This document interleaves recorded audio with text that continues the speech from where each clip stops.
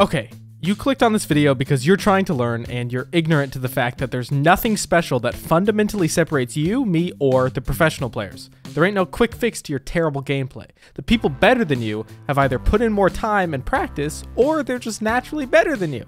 Or maybe you're an actual beginner who's legitimately trying to grasp the basics of the game, which is also good. Welcome. But also realize that while I think and I hope everyone can learn from this ain't your frail Grandma Josephine's Rocket League controls for dummies, where I explain each and every binding and how it makes your car go zoom zoom to the ball, you dumb baby. Truth is, this video has been made many times by many people, and you probably clicked on it expecting something different. Any kind of new information that maybe I, the most famous YouTuber and best Rocket League player of all time, can bring to the table. Well, I can't guarantee that, but I can guarantee that this is a video. I think there's two questions here, and maybe only one real answer. One, what are the best controls for Rocket League? And two, what do I think the best controls for Rocket League are? Note that this includes dead zone and sensitivities, but my main focus will be on the bindings and controller stuff. Firstly, I'll answer the latter. What I think the best controls are for the general population of car ballers to do good Rocket League games. And obviously, they're the ones I use. Alright, this is the main gimmick. I use both my index and middle fingers on the controller, with boost bound to R1. I hold the controller like this. My middle fingers go up on the back paddle things, and my index fingers go up on the button things at the top. This is often where I lose people, because it's uncomfortable to hold a controller like this, which is true. But life is about sacrifice. Nothing is guaranteed and nothing comes easy to you. If you can't push yourself to hold your fingers differently on your controller while sitting down in your own climate-controlled room while your mom cooks you dinner, then what can you do? Admittedly, it is uncomfortable at first. In fact, for me, it was actually painful for a while. This weird webbing area on my hand felt stretched and it was sore whenever I really pushed it. But if you think about it like doing the splits with your fingers, over time you can train the flexibility of those muscles and tendons and ligaments and all the other juices and cartilaginous tissue in your joints. It took about a week before it felt natural, and maybe closer to 2 weeks for me to not feel any pain or stiffness after multiple hours of playing. Essentially, these controls allow you to simplify the relationship between your fingies and the buttons on the controller. Your right thumb controls your jump, your ball cam, and your camera. Yes, I know I said one function, whatever, shut up. Your right index finger controls your boost, your right middle controls your accelerate, left index is air roll power slide, left middle reverse, and your left thumb controls the stick stuff. Oh, and for dead zone and sensitivities, this is really the only time I'm going to mention it because it doesn't really matter.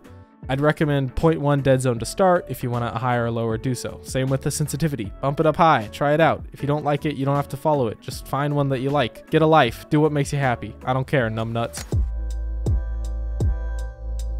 In my early Rocket League days, I played mostly 1v1, which requires lots of ground play and dribbles, and I quickly noticed how I couldn't flick the ball while boosting through the flick. My aerials were also lacking because I had to jam my thumb finger back and forth from boost to jump while also simultaneously moving my left stick in time with those jumps. And finally, I wanted to be cool and toggle ball cam on and off when shooting the ball like the pros do. This is where the fancy new controls come in. By moving boost to a finger you don't use for anything else, R1, you're not hindered at any point in your gameplay. Now I can boost, power slide, flick the ball, and cook an omelet all at the same time, effortlessly. Later on, I moved ball cam to square because, like I said, I was toggling it off and on a lot, so now I don't even have to move my thumb. It's just laid across X and square like one of those amphibious fat tusk animals that I can't remember the name of. Alongside ball cam, I added air roll left to circle, opening up a whole other world for mechanical control in the air. I also have triangle as scoreboard, although looking back, I would have made that the other direction for air roll because now I'm only comfortable using the air roll left instead of both air roll left and right. Also, air roll left on circle is kind of confusing because it's the rightmost button on the controller, so I'd recommend triangle as air roll left and circle as air roll right. Here are the color-coded, updated controls that I would recommend to people. In summary, boost on R1, drift air roll L1, ball cam on square, air roll left triangle, air roll right on circle. This gives you an extremely simple setup with one finger per action, not counting this guy, and sets you up to learn both air roll directions without sacrificing the default air roll. Okay. Now for the other question. Removing my own bias, what are the best controls for Rocket League? And to that, I have no answer. Obviously, if someone comes up to me and asks my opinion about what the best controls are, I'm going to say my own. But the professional scene has made it very clear that regardless of controls, I and you and everyone else just suck at this game. Squishy Muffins plays with default controls and drift on L1. Cuxer plays with fully default controls. Yukio plays on keyboard and mouse. Justin plays with claw. Jnaps, Garrett, Jake, Jazer, and countless others all have boost on R1. It doesn't matter. Well, I think mine are most comfortable in the long run because it simplifies all your set phalangeal actions. All that matters is you do what you like. Okay, and finally, bonus question. How do I switch my controls? I'm going to assume you're not asking me how to literally go here and press one button and then another button, but more so the approach and the mental side to changing something that so heavily affects your gameplay. My best GamersRdy certified coaching call is to go full cold turkey. Don't wean yourself off of your controls, just change them all at once and force your body to adapt. Anytime you make a change, it's going to feel uncomfortable. You've likely built up a ton of muscle memory with your old settings, so the important part is that you see the change through. If you try to make a controller change, then go back to what you had done before, and then back to the new controls and back and forth, you're going to get stuck and just end up back where you started.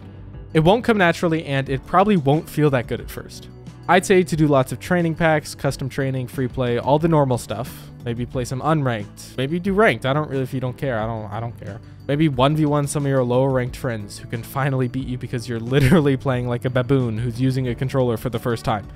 Just get some time under your belt. You're not losing any permanent skill or control by moving your binds. You're just hesitant because you care about this game and your MMR so much that you would be embarrassed describing how much you care to that girl in your class who's never heard of Rocket League. So if you're looking to make a change, I'd say to give it about a week minimum. Give yourself time to become familiar with this new system and try not to judge it too early. Then, if you like what you had before more, just go back. None of this has to be permanent if you don't want it to be. Just don't take it that seriously. You're like a platinum or a diamond or a low champ or something. Nothing is on the line here, you MMR glutton. Just try new things, or don't, or just stop playing altogether, or only play twos and complain that you can't rank up because of your teammates. None of it matters. Goodbye!